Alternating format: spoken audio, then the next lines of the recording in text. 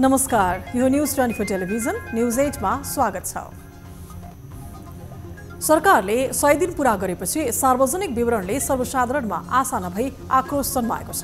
Honeymoon पिरियडमै उछाल ल्याउने गरी निर्णय गर्न तम्सेका प्रधानमन्त्री केपी ओलीमाथि सत्ता साझेदार नेपाली कांग्रेस बाधक बनिदियो। कुलमान खिसिङ हटाउने निर्णयमा पुगेका ओलीलाई कांग्रेसले विवादित निर्णय नगर्ने भन्दै साथ दिन मानेन। उपसभामुखले नैतिक धरातल बिर्सिएर लेखेको पत्र कारबाहीको विषय बन्नै सकेन। त्यसैगरी दल विभाजन सम्बन्धी अध्यादेश ल्याएर ठूलो दल बन्ने योजना समेत सफल भएन। सुशासनको पक्षमा कदम चाल्ने ओलीको प्रतिबद्धतालाई मीन बहादुर गुरुङदेखि धनराज गुरुङ र ऋषिकेश पोखरेल जस्ता पात्रले खुइल्याइदिए। यता शेयर बजारमा देखिएको चमक पनि कृत्रिम हो भन्ने छरपष्ट भइसकेको छ। नियामक निकायले प्रमुख पाउन सकेन भने शेयर बढ्दा जस दिन हतारिएको सरकार यसका विभिन्न पक्षलाई सुधारको बाटोमा लैजाने गरी काम गर्न सकेन। बाढी पहिरोको क्षति न्यूनीकरणदेखि जनताको पीडामा सरकारको आभास दिलाउन नसक्नुले ओली सरकारको ल्याकत छत्ताछुल्ल पारिदियो। तर संक्रमणकालीन न्याय प्रणालीलाई टुङ्गो लगाउन संसदबाट विधेयक पारित, केही कानून निर्माणमा भने ओलीले सफलता हासिल गरे। जनताको जीवनस्तर उकास्ने गरी काम गर्न नसकेका ओलीको सत्तालाई बाढी पहिरोको क्षतिले थप समस्यामा पारिदियो। 100 दिन नपुग्दै सरकार रक्षात्मक बन्नुपर्ने अवस्थामा पुग्यो। सुशासन, भ्रष्टाचार नियन्त्रण, सेवा प्रवाह जस्ता विषयले गति लिन सकेनन् भने मन्त्रीहरूले लोकप्रियतावादमा विश्वास गरे। यस्ता धेरै कारण ओलीले 2/3 बहुमतको सरकारको नेतृत्व त गरेका छन्, तर सत्ता सहयात्री दल कांग्रेसले ट्र्याकमा ल्याउन लगाम लगाउनु पर्ने स्थितिले ओलीको ल्याकत जाँचिरहेको छ। जनतामा भएको निराशालाई आशामा बदल्न सुशासनको पक्षमा दृढतापूर्वक कदम चाल्ने र सहकारी ठगी, भ्रष्टाचार नियन्त्रण जस्ता विभिन्न प्रकरणमा निष्पक्ष अनुसन्धान गर्दै स्थानीय अर्थतन्त्रको विकासमा जोड नदिने हो भने ओलीको सत्ता बहिर्गमन टिठ लाग्दो रहेछ। चलाक प्रधानमन्त्री ओलीले बुद्धिमत्तापूर्वक कदम चालुन्, स्थानीय अर्थतन्त्रको विकास, रोजगारी सृजना र सुशासनको पक्षमा नयाँ सङ्कल्पसहित काम गरून्। अब न्यूज 8 का हेडलाइन्स। सरकार आफ्नोलाई पोस्ने र प्रतिपक्षलाई खोजी प्रतिशोधमा उत्रिएको माओवादी केन्द्रको आरोप। कार्तिक 10 गते काठमाडौँमा शक्ति प्रदर्शन सहित खबरदारी सभा गरिने ओलीको कदम निस्तेज पार्ने दावी। प्रतिशोध साध्ने परिघटना हो। सहकारी ठगीमा विपक्षीले धनराज र ऋषिकेशमाथि कारबाही मागे पनि सरकार मौन। प्रमाण ल्याए राजनीति छाड्ने दाबीमा धनराज थप कमजोर। मीन बहादुरबाट ऋण लिँदा थप शंका। 1 रुपैयाँ मात्रै भ्रष्टाचार गरेको छ भन्ने। उपभोक्ताको कमी र आर्थिक मन्दीले रूपन्देहीमा साना तथा मझौला उद्योग बन्द हुँदै प्रतिफल प्राप्त नगर्दा रोजगारी सङ्कुचनको खतरा। व्यवसाय मैत्री वातावरण अभावमा निजी क्षेत्र निराश। व्यापारीदेखि लिएर ठुला उद्योगीसम्म त्यसबाट प्रभावित भए। वैदेशिक रोजगारीले बाजोपनाको जोखिम निम्त्याउँदै अत्यधिक गर्मीमा काम गर्ने पुरुषको शुक्रकीट उत्पादनमा 50% ह्रास। खाडीबाट फर्किएकाहरूमा धेरै समस्या देखिएको चिकित्सकको भनाइ। हुँदै जान्छ, क्वान्टिटी पनि कम हुँदै जान्छ। सो बेबी बसिहाल्यो भने पनि मिसक्यारेजेस हुने। र गाजापट्टीमा मानवीय सहायता रोक्ने इजरायलको रणनीतिले भोकमरी र औषधि उपचारमा गम्भीर सङ्कट। मानवीय सहायता नरोक्ने अमेरिकाको चेतावनी। अन्धाधुन्द बमबारीले नाग्यो बर्बरताको सीमा।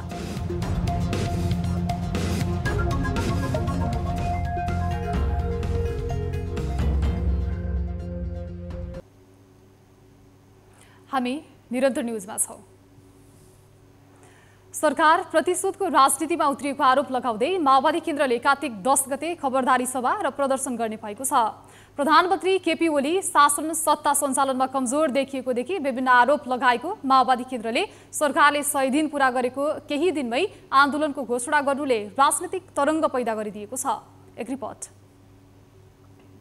बाढी पहिरोको क्षति न्यूनीकरणदेखि नेपाल विद्युत प्राधिकरणका कार्यकारी निर्देशक कुलमान घिसिङलाई हटाउने कदम चाल्न खोजेको सरकार आलोचनाको चुलीमा छ। सरकारले दल विभाजन सम्बन्धी अध्यादेशको तयारी गरेपछि थप बिच्किएको माओवादी केन्द्रले राष्ट्रिय स्वतन्त्र पार्टीका सभापति रवि लामिछानेलाई पक्राउ गर्ने तर सहकारी ठगी आरोपमा मुछिएका धनराज गुरुङ, एमाले सांसद तथा लेखा समितिका सभापति ऋषिकेश पोखरेल लगायतलाई बचाउने नियत साधेको आरोप माओवादी केन्द्रको छ। अझ विवादित व्यवसायी मिनबहादुर गुरुङबाट एमालेले जग्गादान स्वीकार गरेपछि प्रतिपक्षले स्वार्थ बाँझिने गरी सरकारले भ्रष्टाचारलाई प्रशय दिएको आरोप थप पेचिलो बनाउँदै लगेको छ।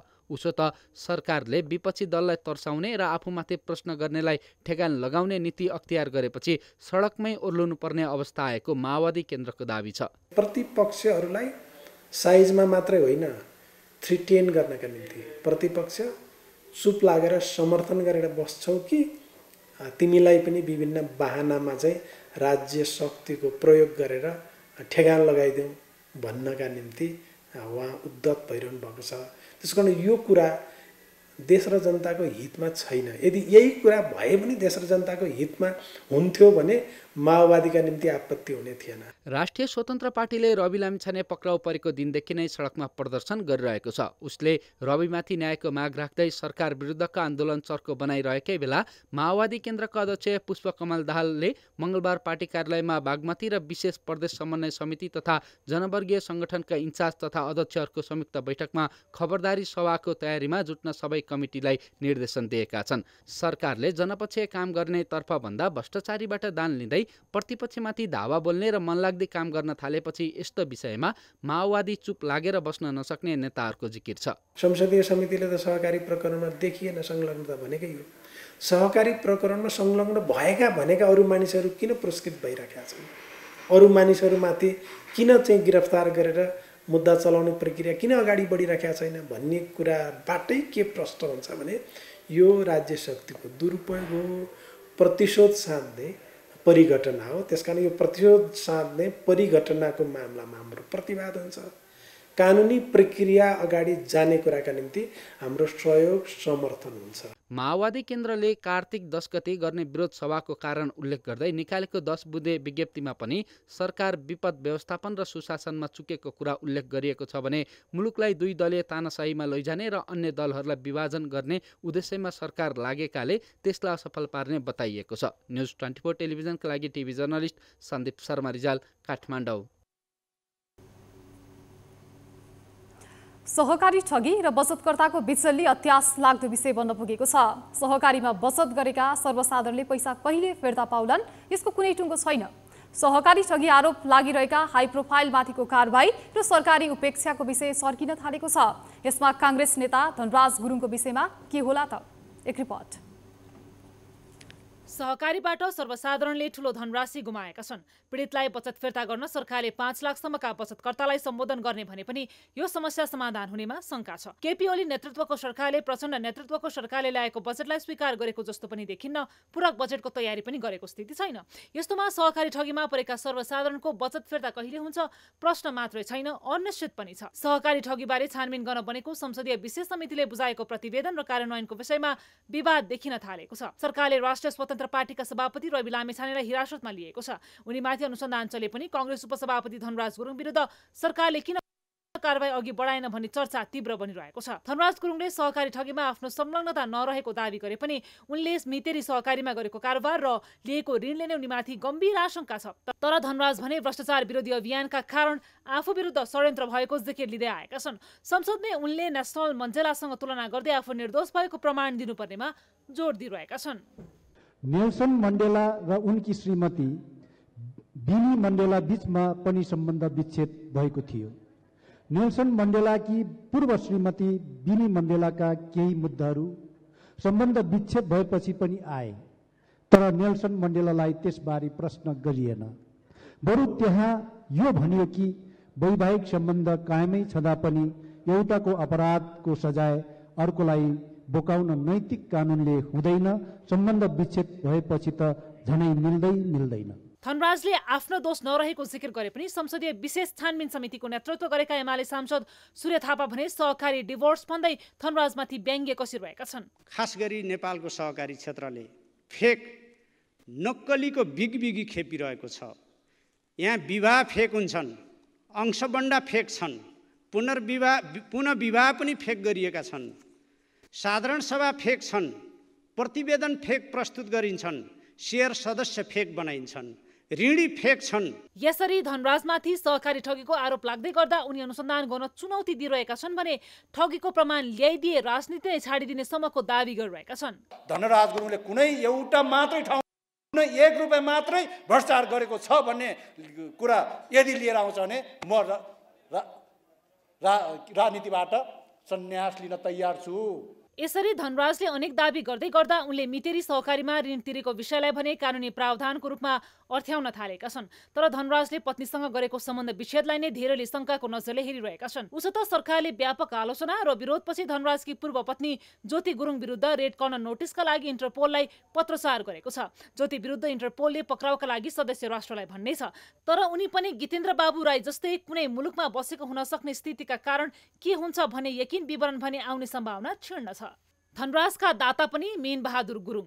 धनराज गुरुङले पनि मितेरी सहकारीमा ऋण तिर्न विवादित व्यवसाय मीन बहादुर गुरुङबाट नै ऋण लिएको खुलेको छ। विवादास्पद काममा परिरहेका मीन बहादुरले धनराजलाई मात्रै ऋण दिएका छैनन्, उनले एमालेलाई पार्टी कार्यालय बनाउन जग्गा दान दिएका छन्। घर पनि बनाइदिने जिम्मा लिएका मीन बहादुरमाथि अदालतमा केही मुद्दा समेत विचाराधीन छन्। यता एमाले कांग्रेस सत्ता सहकार्य पनि छ। यस्तोमा धनराजले लिएको ऋण होस् वा एमालेबाट सहकारी ठगी आरोप खेपिरहेका लेखा समितिका सभापति ऋषिकेश पोखरेल नै किन नहुन्, यी हाई प्रोफाइलहरू अनुसन्धानको दायरामा आउलान्, कारबाहीमा पर्लान्, प्रतिपक्षले प्रश्न गरिरहेका छन्। तर धनराज ऋषिकेश जस्ता हाई प्रोफाइललाई सरकारी अनुसन्धानको घेरामा नल्याउने हो भने सडकमा समेत यसको प्रतिरोध हुने स्थिति छ। यता मीन बहादुरको स्वार्थबाजी नै दानले समेत हलचल भने ल्याइदिएको छ। मीन बहादुरले गरेको दानप्रति ट्रान्सपेरेन्सी इन्टरनेसनल नेपालले पनि गम्भीर चासो देखाएको छ। अदालतबाट दोषी ठहर न्यायिक प्रक्रियामा रहेका व्यक्तिसँग दान लिनुलाई ट्रान्सपेरेन्सी इन्टरनेसनलले भ्रष्टाचारको पक्ष पोषणको रूपमा लिएको छ। न्युज 24 टेलिभिजनका लागि ब्युरो रिपोर्ट। दशैंमा समेत उल्लेख्य व्यापार नभएको भन्दै व्यापारीहरू चिन्तित छन्। आर्थिक मन्दीका कारण साना उद्योगहरू सङ्कटमा छन्। पछिल्लो समय लगानी अनुसारको प्रतिफल नपाउँदा रूपन्देहीका साना तथा घरेलु उद्योग धमाधम बन्द भइरहेका छन्। विगतका तुलनामा नयाँ उद्योग पनि खुल्ने क्रम घटेको छ। नयाँ उद्योग खुल्ने क्रम घट्ने र पुराना उद्योग बन्द भइरहँदा पनि वास्तविकता बुझेर समस्या समाधान गर्नेतर्फ तिनै तहका सरकारको ध्यान गएको देखिँदैन। एक रिपोर्ट। उपभोक्ता घट्दै जाँदा र आर्थिक मन्दीका कारण रूपन्देहीमा घरेलु तथा साना उद्योग बन्द हुने क्रम बढेको छ। थोरै लगानीमा सञ्चालन गर्न सकिने र ऊर्जा खपत तथा कामदार सहजै पाइने भएपछि लगानी गर्नेहरू धेरै थिए। तर पछिल्लो 3 वर्ष यता नयाँ उद्योग दर्ता गर्ने क्रम घट्नुका साथै पुराना बन्द गर्ने क्रम बढेका छन्। 3 आर्थिक वर्षको तथ्याङ्क। आर्थिक वर्ष 2079-80 मा 1130 उद्योग दर्ता हुँदा 217 बन्द। आर्थिक वर्ष 2080-81 मा 837 उद्योग दर्ता हुँदा 345 बन्द। चालु आर्थिक वर्ष 2081-82 को 2 महिनामा 158 नयाँ उद्योग दर्ता हुँदा 108 वटा बन्द भएको घरेलु तथा साना उद्योग कार्यालय रूपन्देहीले जनाएको छ। यो तथ्याङ्कले पनि घरेलु तथा साना उद्योगका लागि कुनै बेला हब मानिने रूपन्देहीमा आर्थिक सङ्कटको अवसर देखा परिरहेको पुष्टि हुन्छ। बन्द हुनेमा कतिपय दर्ता मात्रै भएका तर सञ्चालनमा नभएका छन् भने धेरैजसो लगानी अनुसारको प्रतिफल नपाएका छन्। आर्थिक वर्ष 81-82 को अब यो साउनमा चाहिँ नि हाम्रो उद्योगतर्फ 91 वटा दर्ता भयो, वाणिज्यतर्फ 170 वटा। अब साउनमै फेरि अब दर्ता के अरे लगतकट्टा 41 उद्योगको लगतकट्टा गरेका छन् अनि वाणिज्यतर्फ 5 वटा लगतकट्टा भएको छ। जिल्लामा सञ्चालित 18,500 घरेलु तथा साना उद्योगमा करिब 44 अर्ब लगानी भएको छ। यसबाट 46,000 जतिले रोजगारी पाएका छन्। यसमध्ये 70% महिला मात्रै रोजगारमा छन्। उत्पादन, कृषि तथा वन, पर्यटन र सेवामूलक नयाँ उद्योग थपिने क्रम घट्दै जानु र पुराना उद्योग बन्द हुँदा निजी क्षेत्रमा निराशा छाएको छ। उद्योगीहरू चाहिँ निरुत्साहित नै भएको, किनभने उद्योगको त्यो उत्पादन गरेर त्यो कन्जम्सन हुने ठाउँ छैन। र अहिले सबैभन्दा अझै ठुलो मार भनेको के हो भने सरकारले लिएर आएको नीति, राष्ट्र ब्याङ्कले लिएर आएको नीतिले गर्दाखेरि साना व्यापारीदेखि लिएर ठुला उद्योगीसम्म त्यसबाट प्रभावित भए। त्यो चाहिँ समयमै सचाउन अहिले आएर अलि केही सचाएको छ। त्यो 1 वर्ष 2 वर्ष अगाडि नै त्यो अलिकति सच्याइदिएको भए त्यति बेला हामीले चाहिँ यो सच्याउनुपर्छ यो कुराहरू चाहिँ सच्याउनुपर्छ भनेर हामीले माग राखेका थियौँ। ती कुराहरू सच्याइदिएको भए त्यो वातावरण यतिसम्म बिग्रिन्थेन।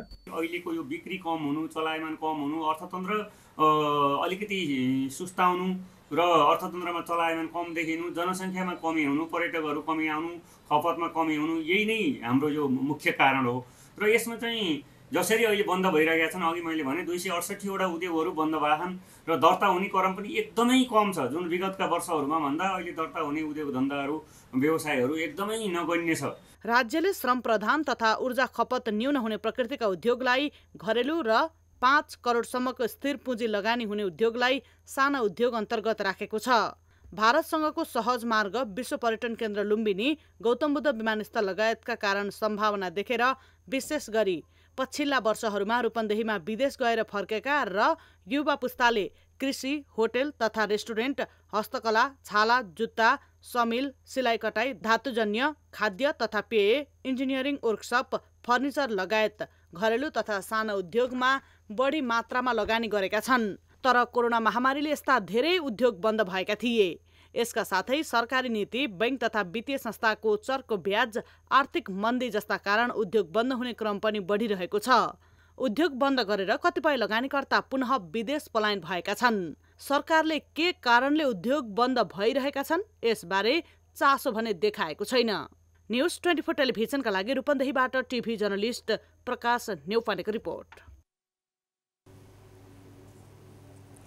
पछिल्लो समय विभिन्न कारणले युवा पुस्तामा वैदेशिक रोजगारीमा जाने क्रम बढ्दो क्रममा छ भने वैदेशिक रोजगारीमा जाने युवा वर्गमा बाजुपनाको समस्या पनि विकराल बन्दै गएको देखिन्छ। आर्थिक स्थितिका कारण धेरैको रोजाइ वैदेशिक रोजगारी हुने गरी पनि विदेशतानीहरूमा अन्य स्वास्थ्य समस्याहरूसँगै निसन्तानपनको समस्या पनि प्रमुख रूपमा देखिदिआएको छ। एक रिपोर्ट।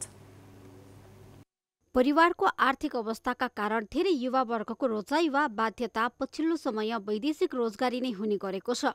विदेशमा गएर टन्न पैसा कमाउने र परिवारसँग सुखी जीवन बिताउने धेरैको चाहना पनि हुन्छ।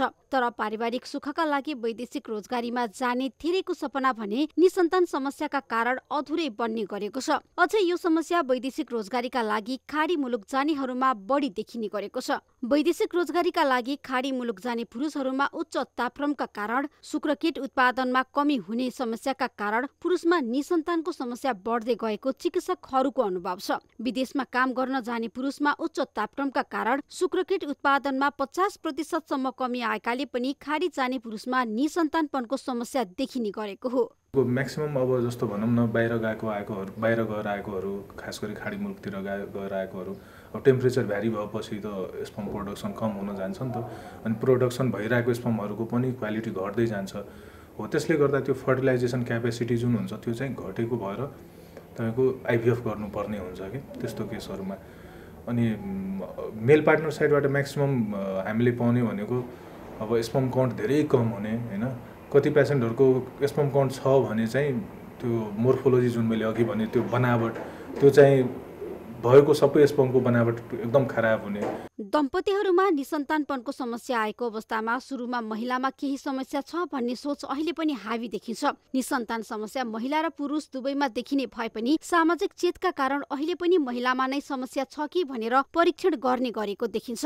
तर महिला र पुरुषमा निसन्तानको समस्या दुवैमा बराबरी जस्तै नै देखिने गरेको चिकित्सक बताउँछन्। अहिले निसन्तान समस्या लिएर अस्पताल पुग्ने पुरुषहरूमा धेरै जस्तो खाडी मुलुक जाने पुरुषका साथै धेरै गर्मी हुने खुल्ला स्थानमा काम गर्ने पुरुषमा पनि देखिने गरेको चिकित्सक बताउँछन्। यसका साथै पौष्टिक र गुणस्तरयुक्त खाना नखानु, मोटोपना बढ्नु, रसायनयुक्त तरकारी र फलफुल खानु तथा ठिलो उमेरमा विवाह गर्नु तथा ठिला सन्तान जन्माउन खोज्नुले पनि निसन्तान समस्या बढ्दै गएको चिकित्सक बताउँछन्। सो हामीले चाहिँ जब एगलाई र स्पर्मलाई फर्टिलाइज गर्छौँ, जुन बेबी भन्छ, त्यसमा चाहिँ हामीले हेर्न सकिन्छ हैन।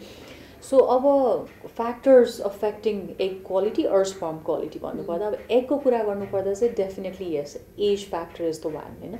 एज बढ्दै गइसकेपछि सो 30-35 इयर्स स्पेसली भन्नुपर्दा 35 अबोभ हुँदै जाँदा चाहिँ क्वालिटी पनि कम हुँदै जान्छ, क्वान्टिटी पनि कम हुँदै जान्छ। सो बेबी बसिहाल्यो भने पनि मिसक्यारेजेस हुने, डाउन सिन्ड्रोम हुने र फर्टिलाइजेसन नहुन सक्ने चान्सेसहरू हाई हुन्छ। अमेरिकाको नेशनल लाइब्रेरी अफ मेडिसिनका अनुसार चर्को गर्मी स्थानमा काम गर्नेहरूमा बाँझोपनाको समस्या बढी देखिने गरेको छ। नेशनल लाइब्रेरी अफ मेडिसिनले गरेको एक अध्ययन अनुसार 35 डिग्री सेल्सियस भन्दा बढी तापक्रममा काम गर्ने पुरुषमा वीर्यको संख्यामा कमी आउनुका साथै यसको गुणस्तरमा समेत ह्रास आउने गरेको छ। आर्थिक वर्ष 2080-81 को प्रतिवेदन अनुसार नेपालबाट वैदेशिक रोजगारीका लागि प्रमुख गन्तव्यको रूपमा Qatar, Malaysia, Saudi Arab, UAE र कुवेत रहेका छन्। यसरी अत्याधिक गर्मी स्थानमा कामदारका रूपमा काम गर्न जाने पुरुषहरू निसन्तानको समस्या लिएर अस्पताल पुग्नेको संख्या पछिल्लो समय बढेको छ। न्यूज 24 टेलिभिजनका लागि टिभी जर्नलिस्ट त्रिकुरा भट्टराई बस्नेत, काठमाडौँ। हामी निरन्तर न्यूजमा छौं। नेपालमा विपत्तिमा परेका नागरिकको जनधनको क्षति नोक्सानीको बीमा प्रभावकारी हुन सकेको छैन। कृषि तथा बाली एवं पशुधन बीमा प्रभावकारी हुन नसक्दा विपन्न किसान लाभान्वित हुन सकेको देखिँदैन। बीमालाई आम जनताको पहुँचमा पुर्याउन बीमा योजनालाई समावेशी बनाउन विज्ञहरूले जोड दिएका छन्। एक रिपोर्ट। काठमाडौँमा मंगलबारदेखि सुरु भएको समावेशी बीमा सम्बन्धी अन्तर्राष्ट्रिय सम्मेलनमा सहभागी स्वदेशी तथा विदेशी बीमा विज्ञहरूले आम नेपाली जनता बीमाको पहुँचभन्दा बाहिर रहेको बताएका छन्। नेपाली बीमा प्राधिकरण, नेपाली बीमक संघ, जीवन बीमक संघ, माइक्रो इन्सुरेन्स एसोसिएसन र बीमाको अन्तर्राष्ट्रिय संस्था म्युनिक रे फाउन्डेसनको आयोजनामा आयोजित कार्यक्रममा नेपालमा हुने प्राकृतिक विपत्ति, जलवायु परिवर्तन र जोखिमपूर्ण अवस्थाको कारण बीमालाई व्यापक बनाउन आवश्यक भएको बताए। तर नेपालमा प्राकृतिक विपत्तिमा परेका कृषकहरूको कृषि, बालीनाली बीमा प्रभावकारी हुन नसक्दा हरेक वर्ष किसानहरू प्राकृतिक विपत्तिको जोखिम र नोक्सानीमा पर्ने गरेका छन्। सरकारले बीमालाई प्रभावकारी योजनामा समावेश गर्न नसक्दा कृषि बीमा प्रभावकारी हुन नसकेको निजी बीमा कम्पनीहरूको भनाइ छ। नेपालका बीमा कम्पनीहरूले बीमा गरेका बीमितहरूको भुक्तानीमा कुनै पनि समस्या नरहेको नेपाल बीमक संघका अध्यक्ष चङ्की छेत्रीले बताए। नेपालमा बीमालाई समावेशी बनाउन तीनै तहको सरकारको भूमिका प्रभावकारी हुनुपर्ने अन्तर्राष्ट्रिय बीमा क्षेत्रका विज्ञ तथा प्रतिनिधिहरूको भनाइ छ। गत असोज पहिलो दोस्रो साता गएको अविरल वर्षा र बाढी पहिरोका कारण धानबाली, तरकारी, फलफूल तथा माछा लगायतका कृषि क्षेत्रमा ठूलो नोक्सानी भए पनि किसानहरूले बीमा नभएको कारण नोक्सानी बेहोर्नु परेको गुनासो गरे। कृषि बीमा र बीमाको पहुँच विस्तारमा सरकारले प्राथमिकता दिनुपर्ने र बीमाको पहुँच विस्तार गर्न आवश्यक रहेको नेपाली बीमा प्राधिकरणको भनाइ छ। साथै प्रदेशको रिमोट एरियामा पनि म आफै पुगेको छु। त्यसकारण बीमा भन्ने कुरो चाहिँ सुनेको छ, बीमा पनि गरेको छैन। त्यसका दुईवटा कारण छ। मसँग छ तर म गर्दिनँ, किनभने मलाई यो वाहियात कुरा लाग्छ।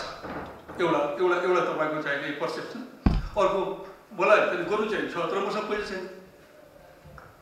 त्यसकारण हामीले अहिले लबिङ गरिरहेको गभर्मेन्टसँग, लोकल गभर्मेन्टसँग, तपाईँको प्रोभिन्सियल गभर्मेन्टसँग लबिङै के हो भन्दाखेरि दुईवटा पाटो गरिदिनु पर्यो। हुनेलाई चाहिने बिमा गर्न बाध्य बनाउनु पर्यो। नेपालमा अझै पनि ठूलो संख्यामा बीमाको पहुँच र दायरामा समेटिन नसकेको हुँदा बीमाको दायरा बढाउन तीनै तहको सरकारको प्रभावकारी भूमिका आवश्यक छ।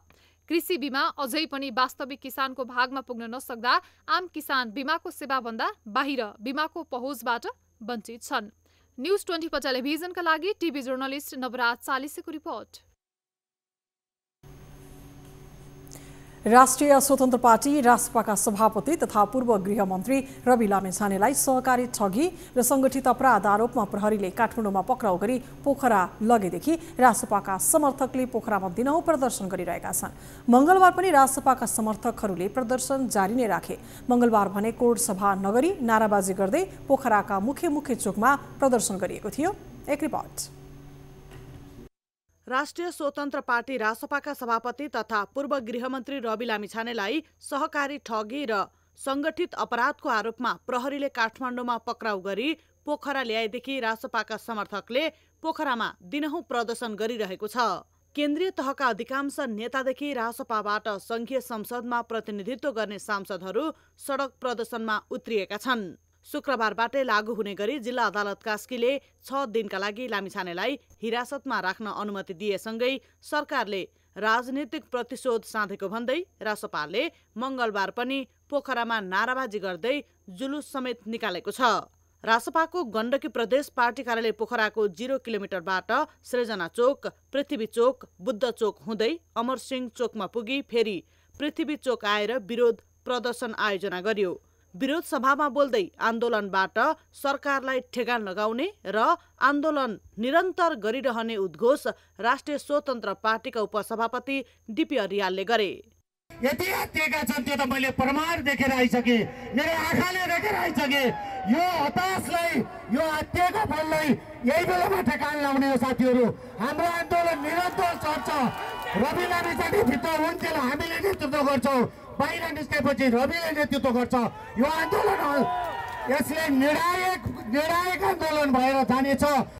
शनिबार राष्ट्रिय स्वतन्त्र पार्टीका नेता तथा कार्यकर्ताहरूले प्रदर्शनमा केही उग्र देखिए पनि आइतबार र सोमबार भने शान्त रूपमा देखिएका थिए। रवि लामिछाने पक्राउ परे लगत्तै राष्ट्रिय स्वतन्त्र पार्टीले देशभरिका आफ्ना कार्यकर्तालाई पोखरा आउन उर्दिनै जारी गरेको थियो। अहिले पोखरामा चितवन, काठमाडौँ, तनहुँ, स्याङ्जा लगायतका जिल्लाबाट नेता कार्यकर्ताहरू दिनहुँ प्रदर्शनमा उत्रिराखेका छन्। तर पार्टीले हुइप जारी नगरेको, रविमाथि स्वार्थ खिचिएको र राजनीतिक बदला लिएको कारण आफूले आन्दोलनलाई समर्थन गरेको स्याङ्जाबाट आएका दिलीप केसी बताउँछन्। स्वार्थ खिचियो यहाँनिर, के भन्छ यसलाई, राजनीतिक प्रतिशोध भनौँ कि कसैको बदला लिनुको हो कि यहाँ, मलाई त्यस्तो लाग्छ।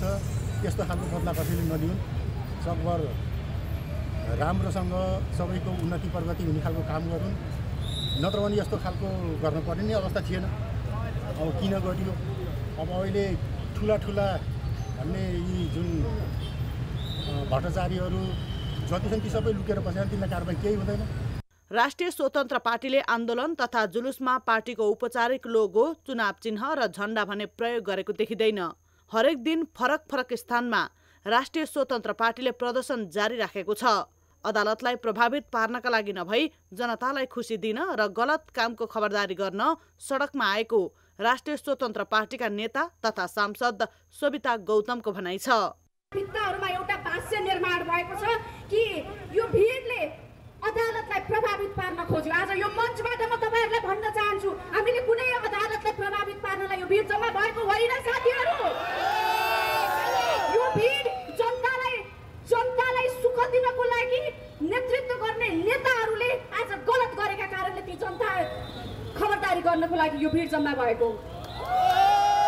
यो भिड सरकारलाई प्रश्न गर्नको लागि जम्मा भएको हो साथीहरु। यो भिडले प्रश्न गरिरहेको छ, भुटानी शरणार्थीको मुद्दा कहाँ पुग्यो? रासपा सभापति तथा पूर्व गृहमन्त्री रवि लामिछानेलाई कास्की प्रहरीले अदालत मार्फत 6 दिनका लागि हिरासतमा राखी अनुसन्धान गरिरहेको छ। रविको हिरासत बसाई बुधबार 6 दिन पूरा हुँदैछ। न्युज 24 टेलिभिजनका लागि कास्कीबाट टिभी जर्नलिस्ट सुमन ढुङ्गाना र राजु गिरीको रिपोर्ट। इजरायलले उत्तरी गाजामा खाद्यान्न र औषधि लगायत मानवीय सहायता आपूर्ति रोकेको छ। इजरायलले गाजामा भोकलाई नयाँ हतियारको रूपमा प्रयोग गरिरहेको आरोप लागिरहेको छ। यसैबीच सैन्य सहायता कटौतीको चेतावनीसँगै अमेरिकाले इजरायललाई आपूर्ति सहज गर्न 30 दिनको समय दिँदै पत्र पठाएको छ। तर त्यो चेतावनीलाई इजरायलले बेवास्ता गर्दै भोकमरी नीति अपनाएको छ। एक रिपोर्ट। इजरायलले खाद्यान्न, पानी र औषधि लगायत महत्त्वपूर्ण आपूर्तिहरू उत्तरी गाजामा पुग्न दिएको छैन। इजरायली सेनाले हमास लडाकुहरूलाई भोकै मार्ने उद्देश्यले खाद्यान्नको आपूर्तिमा अवरोध गरिरहेको आरोप लगाइएको भए पनि इजरायली प्रधानमन्त्री बेन्जामिन नेतान्याहुले सरकारले जानाजान खाद्य आपूर्तिमा अवरोध गरेको आरोपलाई अस्वीकार गरेका छन्। सैन्य कारबाही पनि जारी राखेको इजरायलले भोकमरी नीति अपनाएपछि अमेरिकाले तत्काल मानवीय सहायता अघि नबढाए सैन्य सहायतामा कटौती गर्ने चेतावनी दिएको छ। यो सँगै अमेरिकाले उत्तरी गाजामा इजरायलको गतिविधिमाथि निगरानी बढाएको छ। अमेरिकाले इजरायललाई आपूर्ति सहज गर्न 30 दिनको समय दिँदै पत्र पठाएको भए पनि इजरायलले बेवास्ता गरेको छ। यसले पुरै गाजा पछि अनि कालको जोखिममा रहेको भन्दै सबैभन्दा खराब अवस्था निम्त्याउन सक्ने चिन्ता संयुक्त राष्ट्रसङ्घको छ। गाजामा सहयोगको अवस्था। गाजामा सवारी व्यवस्थापन गर्ने जिम्मेवारी इजरायलको सैन्य एकाइको गाँठमा रहेको छ। एकाइका अनुसार अक्टोबरको पहिलो 12 दिनमा गाजामा 5,840 टन खाद्यान्न पुर्याएको थियो भने सेप्टेम्बरमा यो संख्या 75,898 टन थियो। संयुक्त राष्ट्रसङ्घको तथ्याङ्क अनुसार युद्ध सुरु भए यता गाजा प्रवेश गर्ने लरीको संख्यामा उल्लेख्य कमी आएको छ। करिब 2 हप्तामा सहायता पुर्याउने 54 प्रयासमध्ये एउटा मात्र सफल भएको जनाइएको छ। मौजदात रहेका खाद्यान्न उत्तरी गाजामा वितरण भइरहेको भए पनि आपूर्ति द्रुत रूपमा घटिरहेकाले 1.5 हप्तामा भोकमरी हुने विश्व खाद्य कार्यक्रमले चेतावनी दिएको छ। इजरायली सेनाले उत्तरी गाजा शहरको घना बस्ती भएको जबलिया क्षेत्रलाई घेरेको छ। सेनाले त्यहाँ सहरी शरणार्थी शिविरसहित क्षेत्रमा बमबारी पनि गरेको छ। जबलिया क्षेत्रमा पानी र खाद्यान्नमा सङ्कट देखा परेको र जनजीवन कष्टकर बन्दै गएको विभिन्न अन्तर्राष्ट्रिय सञ्चार माध्यमहरूले उल्लेख गरेका छन्। तर इजरायलले उत्तरी गाजामा भोकमरीको कुनै नीति नरहेको प्रष्टीकरण दिए पनि मानवीय सहायता आपूर्तिमा गरिएको कटौतीको विश्वभर आलोचना भइरहेको छ, किनकि 6,64,000 मानिसहरू आपतकालीन र 1,33,000 मानिसहरू भयावह खाद्य सङ्कटको सामना गरिरहेका छन्। न्युज 24 टेलिभिजनका लागि अन्तर्राष्ट्रिय सञ्चार माध्यमको सहयोगमा टिभी जर्नलिस्ट एलिसा रियालको रिपोर्ट। अब पालो गुड न्युजको। गुड न्युज सधैँ on brought to you by Ncell. मोटरसाइकलको silencer modify गर्ने प्रचलन पछिल्लो समय निकै बढ्दो छ। विशेष गरी युवाहरूमा यसले लोकप्रियता पाएको छ। साइलेन्सरलाई मोडिफाई गरेर मोटरसाइकलको आवाज ठूलो र गडगडाहटपूर्ण बनाइन्छ, तर यो कार्य कानुनी रूपमा गलत हुनुका साथै वातावरण र जनस्वास्थ्यका लागि हानिकारक छ। अत्याधिक आवाजले ध्वनि प्रदूषण निम्ताउँछ, जसले मानिसहरूको मानसिक स्वास्थ्यमा नकारात्मक असर पुर्याउँछ भने वृद्ध, बालबालिका र बिरामीहरूको लागि यो अझ हानिकारक हुन्छ। यसलाई मध्यनजर गर्दै मोटरसाइकलको साइलेन्सर मोडिफाई गरी हुने ध्वनि प्रदूषण नियन्त्रण गर्न गोकर्णेश्वर नगरपालिकाले एक अनौठो अभियान सुरु गरेको छ। मोटरसाइकलमा ठूलो आवाज निकालेर कुद्ने चालकहरूको भिडियो खिचेर पठाएमा 5,000 रुपियाँ पुरस्कार दिने भएको छ।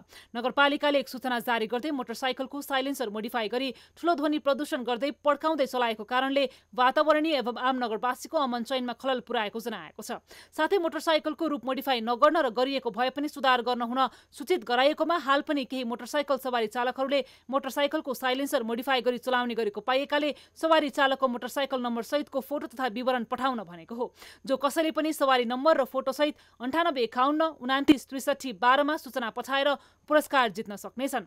नगरपालिकाले यस्तो कदम चाल्नुको मुख्य कारण वातावरणीय प्रदूषण र शान्त जीवनयापनका लागि भएको बताएको छ। जानकारी दिने व्यक्तिको नाम गोप्य राखिनेछ। सूचना दिनेको नाम गोप्य राख्ने प्रावधानले यस अभियानमा सर्वसाधारणको सहभागिता बढ्ने विश्वास नगरपालिकाले लिएको छ। यस अभियानबाट गोकर्णेश्वर क्षेत्रको ध्वनिको वातावरणमा सुधार आउने अपेक्षा गरिएको छ। अझ कानुनी रूपमा मोटरसाइकलको साइलेन्सर मोडिफाई गर्नु निषेध गरिएकाले यो प्रचलन व्यक्तिगत रुचिको लागि मात्र नभई सामाजिक र कानुनी जिम्मेवारीको रूपमा पनि विचार गर्नु आवश्यक छ। न्युज 24 टेलिभिजनका लागि TV journalist Elisa riyal, Kathmandu.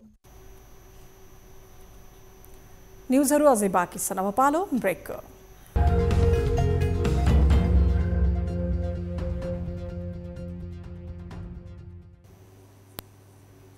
हामी निरन्तर न्युजमा छौँ। अब टप 50 न्युज। प्रधानमन्त्री केपी शर्मा ओलीले अब दल विभाजन सम्बन्धी अध्यादेश नल्याउने भएका छन्। प्रमुख सत्तारूढ दल नेपाली कांग्रेसले दल विभाजन सम्बन्धी अध्यादेश ल्याउनका लागि सहमति नदिएपछि प्रधानमन्त्री ओली पछाडि हटेका हुन्। सभामुख देवराज घिमिरेले संसदीय समितिहरू बिजनेसविहीन भएकोमा चासो व्यक्त गरेका छन्। उनले मङ्गलबार समितिमै अड्किएका विचाराधीन विधेयकहरू टुङ्गोमा पुर्याउनु पर्नेमा जोड दिएका हुन्। सभामुख देवराज घिमिरेले संसदीय समितिहरूमा विचाराधीन रहेका विधेयकलाई आगामी अधिवेशनमा पेश गर्न निर्देशन दिएका छन्। मङ्गलबार संसदीय समितिका सभापति र प्रमुख दलका प्रमुख सचेतक तथा सचेतक संघको छलफलमा उनले यस्तो निर्देशन दिएका हुन्। प्रमुख विपक्षी दल नेकपा माओवादी केन्द्र सरकार विरुद्ध सडकमा उत्रिने भएको छ। कार्तिक 10 गते काठमाडौँमा शक्ति प्रदर्शन सहित सरकार विरुद्ध खबरदारी सभा गर्ने भएको हो। डाक्टर बाबुराम भट्टराई नेतृत्वको नेपाल समाजवादी पार्टीको विधान अधिवेशनले पार्टीको नाम परिवर्तन गरेको छ। नाम परिवर्तन गरी नेपाल समाजवादी पार्टी नयाँ शक्ति बनाएको छ। नेकपा एकीकृत समाजवादीका अध्यक्ष माधवकुमार नेपालले पार्टी फुट्ने हल्ला नियोजित रूपमा चलाइएको बताएका छन्। पार्टी कार्यालय आलोकनगरमा मङ्गलबार बसेको बागमती प्रदेश कमिटिको बैठकलाई सम्बोधन गर्दै उनले हल्लाको पछि नलाग्न नेता कार्यकर्ताहरूलाई निर्देशन दिएका हुन्। राष्ट्रिय स्वतन्त्र पार्टी रासपा सभापति रवि लामिछानेलाई बयानका लागि सरकारी वकिल कार्यालयमा उपस्थित गराइएको छ। जिल्ला प्रहरी कार्यालय कास्कीले मङ्गलबार बयानका लागि लामिछानेलाई सरकारी वकिल कार्यालयमा उपस्थित गराएको हो। लामिछाने सहकारी ठगी प्रकरणमा शुक्रबारदेखि प्रहरी हिरासतमा छन्। राष्ट्रिय स्वतन्त्र पार्टी रासपा सभापति रवि लामिछानेको बचाउमा मंगलबार पनि पोखरामा प्रदर्शन गरिएको छ। लामिछानेलाई काठमाडौँबाट पक्राउ गरी पोखरा लगिएपछि रासपा कार्यकर्ताहरू पोखरामा प्रदर्शनमा उत्रिएका हुन्। नेपाल प्रहरीको केन्द्रीय अनुसन्धान ब्युरो सीआईबीले ललितपुरको महालक्ष्मी स्थान स्थित मितेरी सेभिङ एन्ड क्रेडिट कोअपरेटिभको बचत अपचलनबारे अनुसन्धान जारी राखेको छ। यो सहकारीमा 14 करोड 81 लाख रुपैयाँ बचत हिनामिना भएपछि बचतकर्ताको बिचल्ली भएको हो। ललितपुरको मितेरी सहकारीको करोडौं रकम अपचलन भएको घटनामा नेपाल प्रहरीको केन्द्रीय अनुसन्धान ब्युरो सीआईबीले 2 जना विरुद्ध रेड नोटिस जारी गर्न सिफारिस गरेको छ। सीआईबीले सहकारी ठगीको आरोप लागेकी ज्योति गुरुङ विरुद्ध रेड नोटिस जारी गर्न सिफारिस गरेको हो। राष्ट्रिय स्वतन्त्र पार्टी रासपाका उपसभापति डीपी अरियाल र स्वर्णिम वाग्ले सहित 9 नेतालाई पक्राउ गरी कानुनी कार्यवाहीको दायरामा ल्याउन माग गर्दै प्रहरीमा उजुरी परेको छ। प्रहरी अनुसन्धानलाई प्रभाव पार्न खोजेको भन्दै युवराजले जिल्ला प्रहरी परिसर काठमाडौँमा जाहेरी दिएका हुन्। सुप्रिम सहकारीका पीडितहरूले मंगलबार रूपन्देहीको बुटवलमा विरोध प्रदर्शन गरेका छन्। सहकारी ठगीका आरोपित छविलाल जोशीको रूपन्देही स्थित सरकारी वकिलको कार्यालयमा बयान चलिरहँदा पीडितहरूले अदालत बाहिर प्रदर्शन गरेका हुन्। एमाले अध्यक्ष केपी शर्मा ओली नेतृत्वमा सरकार गठन भएको मंगलबार 100 दिन पूरा भएको छ। सरकारको 100 दिन पूरा हुँदा पनि सरकारले उल्लेखनीय काम गर्न नसकेको भन्दै विपक्षीहरूले प्रधानमन्त्री ओलीको आलोचना गरेका छन्। सरकार गठन भएको 100 दिन पुगेको अवसरमा वन तथा वातावरण मन्त्रालयले मंगलबार आफ्नो प्रगति विवरण सार्वजनिक गरेको छ। मन्त्रालयले काठमाडौँबाट तराई मध्य प्रदेश जोड्ने द्रुत निर्माणमा देखिएका कानुनी अवरोध समाधान गर्ने प्रक्रियालाई महत्त्वका साथ अघि बढाएको जनाएको छ। वन तथा वातावरण मन्त्रालयले चालू आर्थिक वर्षको असोज मसान्तसम्म 11 विकास आयोजनालाई राष्ट्रिय वन क्षेत्रको 130 हेक्टर जग्गा प्रयोग गर्न स्वीकृति प्रदान गरेको छ। मन्त्रालयको 100 दिने उपलब्धिमा यो जानकारी गराइएको हो। संघीय मामिला तथा सामान्य प्रशासन मन्त्री राजकुमार गुप्ताले मंगलबार मन्त्रालयको 100 दिनको उपलब्धि सार्वजनिक गरेका हुन्। मन्त्री गुप्ताले मंगलबार आफ्ना मुख्य 25 बुँदे उपलब्धि सार्वजनिक गरेका हुन्। संस्कृति पर्यटन तथा नागरिक उड्डयन मन्त्री बद्री पाण्डेले प्रतिष्ठानहरूको काममा एकरूपता हुन जरुरी रहेको उल्लेखेका छन्। मंगलबार नेपाल ललितकला प्रज्ञा प्रतिष्ठानको वार्षिक प्रतिवेदन बुझ्दै मन्त्री पाण्डेले उक्त कुरा बताएका हुन्। बागमती प्रदेशका मुख्यमन्त्री बहादुर सिंह लामाले स्वास्थ्य उपचार सेवालाई निःशुल्क गर्ने गरी काम भइरहेको बताएका छन्। बागमती प्रदेश स्वास्थ्य मन्त्रालय अन्तर्गत स्वास्थ्य निर्देशनालयको वार्षिक समीक्षा कार्यक्रममा उनले यस्तो बताएका हुन्। नेत्र विक्रम चन्द विप्लव नेतृत्वको नेकपाले अन्तर्राष्ट्रिय धार्मिक स्वतन्त्रता वा आस्था संगठन नामको सञ्जाल बनाएर अमेरिकाले धार्मिक सम्प्रदायमा खलल पुर्याउन खोजेको भन्दै विरोध जनाएको छ। अमेरिकाले संसारभरि नै धर्मको आवरणमा आफ्नो अभियान चलाउने नीति पास गरेको उनको दाबी छ। गृह मन्त्रालयले असोज 10 गतेदेखि 12 गतेसम्म अति भारी वर्षापछि आएको बाढी पहिरो र डुबान लगायत विपदका घटनामा परि मृत्यु भएका परिवारलाई आर्थिक सहायता उपलब्ध गराएको छ। राहत वितरण पनि जारी राखिएको गृह मन्त्रालयको भनाइ छ। गृह मन्त्रालयले बाढी पहिरोबाट प्रभावित 23 जिल्लाका मृतकका परिवारलाई राहत रकम वितरण गरेको जनाएको छ। आर्थिक सहायता स्वरूप प्रति व्यक्ति 2 लाख रुपैयाँका दरले राहत रकम वितरण गरिएको मन्त्रालयको भनाइ छ। जाजरकोटका राजनैतिक दलहरूले कर्णालीका मुख्यमन्त्री यामलाल कडेललाई 10 बुँदे ध्यानाकर्षण पत्र बुझाएका छन्। भूकम्प गएको 1 वर्ष पुग्न लाग्दा समेत अस्थायी आवास बापतको रकम प्राप्त नभएको भन्दै राजनैतिक दलका प्रतिनिधिहरूले ध्यानाकर्षण पत्र बुझाएका हुन्। बालिका बलात्कारका आरोपी पक्राउ नगरेको भन्दै स्थानीय बासिन्दाले दाङको भालुवाङ बजार बन्द गराएका छन्। मंगलबार दिउँसो भालुवाङ पुलचोकमा राजमार्ग अवरुद्ध गरेर उनीहरूले विरोध प्रदर्शन गरेका हुन्। असोज 24 मा सशस्त्र प्रहरी बलको क्याम्प नजिक टिम खेल्न पुगेका 8 वर्षीय बालिका बलात्कृत भएकी थिइन्। रामेछाप र सिन्धुली जोड्ने खुरकोटको बेली ब्रिज मंगलबार उद्घाटन गरिएको छ। असोज 11 र 12 गतेको अविरल वर्षाका कारण क्षति भएको खुरकोटको पुल निर्माण पश्चात भौतिक पूर्वाधार तथा यातायात मन्त्री देवेन्द्र दाहाल, ऊर्जा जलस्रोत तथा सिंचाई राज्य मन्त्री पूर्णबहादुर तामाङ कान्छारामले बेली ब्रिज पुलको उद्घाटन गरेका हुन्। डडेलधुरामा रात्रि बस दुर्घटना हुँदा मृत्यु हुनेको संख्या 5 पुगेको छ। घटनास्थलमा मंगलबार बिहान थप 1 महिलाको शव भेटिएको छ। यो सहित मृत्यु हुनेको संख्या 5 पुगेको जिल्ला प्रहरी कार्यालय डडेलधुराले जनाएको छ। धनुषा जिल्लाको धनौजी गाउँपालिकामा स्कुल बसले ठक्कर दिँदा रामजानकी बोर्डिङ स्कुलकी 11 वर्षीय बालिकाको मृत्यु भएको छ।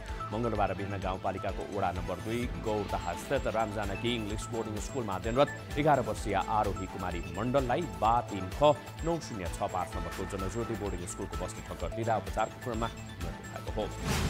एमबीबीएस अध्ययनमा लिएको अतिरिक्त शुल्क फिर्ताको मागसहित काठमाडौँ मेडिकल कलेजका इन्टर्न चिकित्सकले मंगलबार पनि आन्दोलन जारी राखेको छ।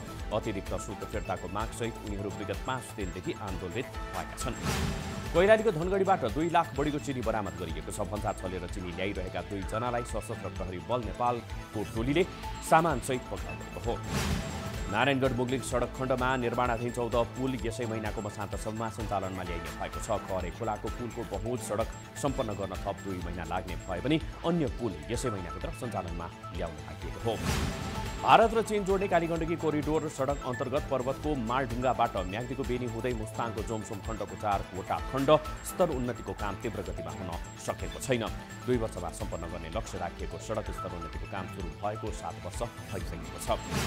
मेडिसिटी अस्पतालमा उपचारका क्रममा बिरामीको मृत्यु भएपछि परिवारले 5 करोड रुपैयाँ क्षतिपूर्ति माग गरेका छन्। अस्पतालमा उपचारका लागि भर्ना भएको बिरामीको मृत्यु भएपछि परिवारले ललितपुर जिल्ला अदालतमा 5 करोड रुपैयाँ क्षतिपूर्ति दाबीसहित मुद्दा दायर गरेका हुन्।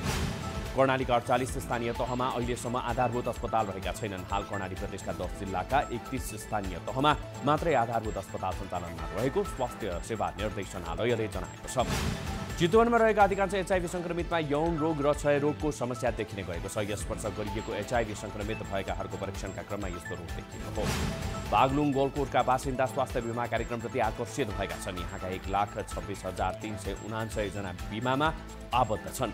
विक्रम सम्वत 2076 असारदेखि बागलुङमा लागू भएको स्वास्थ्य बिमा कार्यक्रममा क्रमशः आबद्ध हुनेको संख्या वृद्धि भएको छ। चितवनको भण्डारास्थित मौरी पालन विकास केन्द्रले मौरी चरणका लागि सहजीकरण गरिदिन सम्पूर्ण सरकारवाला निकायसँग अनुरोध गरेको छ। हाल मौरीको चरण समय भएको हुँदा देशमा विभिन्न क्षेत्रमा चरणका लागि मौरी लैजानुपर्ने भन्दै सहजीकरणका लागि आग्रह गरेका हुन्। नेपालकी सामाजिक अभियन्ता Urmila Chaudhary global anti racism championship अवार्डबाट सम्मानित भएकी छन्। अमेरिकी विदेश मन्त्री एन्टोनी ब्लिङ्केनले चौधरीसहित 6 देशका सामाजिक अभियन्तालाई सम्मान गरेको हो। उर्मिला 6 वर्षको उमेरमा कमलरीको रूपमा मालिकको घरमा हिँडेकी थिइन्। साताको तेस्रो दिन नेपाल स्टक एक्सचेन्ज नेप्से 25.88 अङ्कले बढेको छ। नेप्से 0.98%ले बढेर 2665.81 बिन्दुमा पुगेको हो। मङ्गलबार 4 अर्ब 17 करोड 16 लाख 65,000 रुपैयाँ बराबरको 1 करोड 9 लाख 62,281 किता सेयर किनबेच भएको छ। चालु आर्थिक वर्षको पहिलो त्रैमासमा 7 वित्तीय संस्था केन्द्रीय ब्याङ्कको कारबाहीमा परेको छ। ब्याङ्क तथा वित्तीय संस्थाका लागि जारी गरिएको एकीकृत निर्देशन पालना नगरेको भन्दै 3 विकास ब्याङ्क र 4 फाइनेन्स कम्पनीलाई कारबाही गरेको हो। नेपाल बीमा प्राधिकरणका अध्यक्ष सूर्यप्रसाद सिलवालले बीमा गर्न बाध्य बनाउने गरी कानुन प्रबन्ध गर्न सरकारसँग आग्रह गरेको बताएका छन्। नेपाल बीमा प्राधिकरणले मङ्गलबार काठमाडौँमा गरेको पत्रकार सम्मेलनमा उनले यस्तो बताएका हुन्। चाडपर्वको समयमा समेत आयात घटेको छ। भदौमा बढेको आयात असोजमा करिब 4% घटेको हो। गत आर्थिक वर्ष साउनदेखि असोजसम्म 4 खर्ब 7 अर्ब रुपैयाँको वस्तु आयात भएको हो। दाङ तुलसीपुरका होटल व्यवसायीले राति 11 बजेसम्म होटल खोल्न पाउनुपर्ने माग गरेका छन्। कोरोनापछि होटल व्यवसाय बन्द गर्नुपर्ने अवस्थामा रहेको भन्दै राति 11 बजेसम्म खोल्न पाउनुपर्ने माग राख्दै आएका छन्। तनहुँका किसान सयपत्री फुल खेतीमा आकर्षित भएका छन्। तिहार हरिबोधनी एकादशी तथा स्थानीय स्तरमा हुने कार्यक्रममा सयपत्रीको माग बढ्न थालेपछि किसान यसतर्फ आकर्षित भएका हुन्। तिहार र छठ पर्व नजिकैसँगै काठमाडौँ उपत्यकामा परम्परागत पाला बिक्री हुन थालेको छ। घिउ तेल राखेर कपास र धागोको बत्ती बाल्दै पालाले तिहार उज्यालो बनाउने परम्परा छ। जापानको टोकियो स्थित योकोहो शहरमा हुने तेस्रो थाउलु विश्वकपमा नेपाली खेलाडी सहभागी हुन पाएका छन्। अक्टोबर 23 देखि 28 सम्म आयोजना हुने विश्वकपमा भाग लिन नेपाली खेलाडी त्यसतर्फ प्रस्थान गरेका छन्। वर्षाको वीरगञ्ज स्थित नारायणी रङ्गशाला परिसरमा अवस्थित क्रिकेट मैदान स्तर उन्नति सुरु गरिएको छ। वर्षौंदेखि मरौसम्भार र संरक्षण अभावमा रहेको मैदानको स्तर उन्नति थालिएको हो। खोटाङमा प्रथम सोलमा अन्डर 17 फुटबल प्रतियोगिताको उपाधि आयोजक सोलमा स्पोर्ट्स क्लब निलोले जितेको छ। फाइनल खेलमा दिक्तेल फुटबल क्लब दिक्तेललाई 3-0ले हराउँदै आयोजक निलोले उपाधि जितेको हो। इजरायल र हमास बीच 1 वर्षभन्दा बढी समयदेखि युद्ध चलिरहेको छ। युद्ध इजरायलदेखि लेबनन र इरानसम्म पुगेको छ। इजरायलले लगातार एकपछि अर्को देशमा हमला जारी राखेपछि मध्यपूर्व तनावग्रस्त बनेको छ। युक्रेनमाथि निरन्तर हमला गर्दै आएको रुसलाई उत्तर कोरियाले सेना पठाउन तयारी गरेकोमा चिन्ता व्यक्त गरिएको छ। दक्षिण कोरियाका राष्ट्रपति युन सुक योल र उत्तर एटलान्टिक सन्धि संगठन नेटोका प्रमुख मार्क रुटले यो विषयमा चिन्ता व्यक्त गरेका हुन्। जनतालाई मद्दत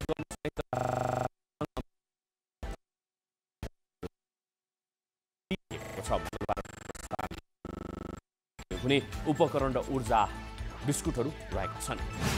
र भारत र चीन बीच विवादित सीमा क्षेत्रबाट दुवैतर्फका सैनिक फिर्ता गर्ने महत्त्वपूर्ण सहमति भएको छ। 4 वर्षभन्दा बढी समयदेखि विवादित यो क्षेत्रबाट 50 देखि 60 हजारसम्म सैनिक फिर्ता गर्ने सहमति भएको भारतीय विदेश सचिव विक्रम मिश्रले जनाएका छन्।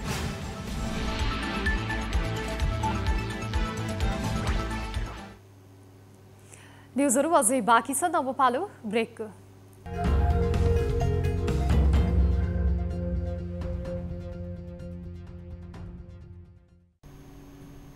हामी निरन्तर न्युजमा छौँ। अब वेदर अपडेट। वेदर न्युजका साथमा एसियन पेन्ट्स।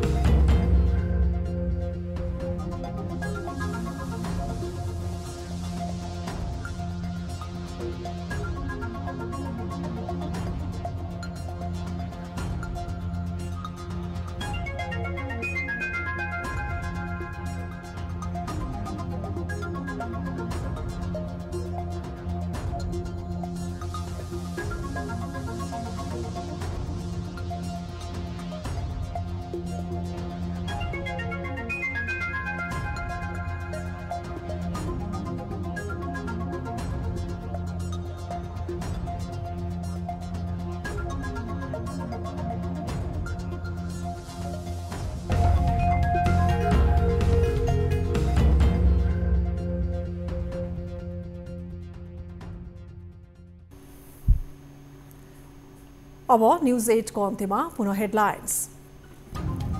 सरकार आफ्नालाई पोस्ने र प्रतिपक्षलाई खोजी खोजी प्रतिशोधमा उत्रिएको माओवादी केन्द्रको आरोप। कार्तिक 10 गते काठमाडौँमा शक्ति प्रदर्शनसहित खबरदारी सभा गरिने ओलीको कदम निस्तेज पार्ने दाबी। प्रतिशोध साध्ने परिघटना हो। सहकारी ठगीमा विपक्षीले धनराज ऋषिकेशमाथि कारवाही मागे पनि सरकार मौन। प्रमाण ल्याई राजनीति छर्ने दाबीमा धनराज थप कमजोर। मीन बहादुरबाट ऋण लिँदा थप शङ्का। एक रुपैयाँ मात्रै भ्रष्टाचार गरेको छ भन्ने। उपभोक्ताको कमी र आर्थिक मन्दीले रूपन्देहीमा साना तथा मझौला उद्योग बन्द हुँदै प्रतिफल प्राप्त नगर्दा रोजगारी सङ्कुचनको खतरा। व्यवसाय मैत्री वातावरण अभावमा निजी क्षेत्र निराश। साना व्यापारीदेखि लिएर ठुला उद्योगीसम्म त्यसबाट प्रभावित भए। वैदेशिक रोजगारीले बाँझोपनाको जोखिम निम्त्याउँदै अत्याधिक गर्मीमा काम गर्ने पुरुषको शुक्र किट उत्पादनमा 50% ह्रास। खाडीबाट फर्किएकाहरूमा धेरै समस्या देखिएको चिकित्सकको भनाइ। र गाजापट्टीमा मानवीय सहायता रोक्ने इजरायलको रणनीतिले भोकमरी र औषधि उपचारमा गम्भीर सङ्कट। मानवीय सहायता नरोक्न अमेरिकाको चेतावनी। अन्धाधुन्द बमबारीले नाघ्यो बर्बरताको सीमा।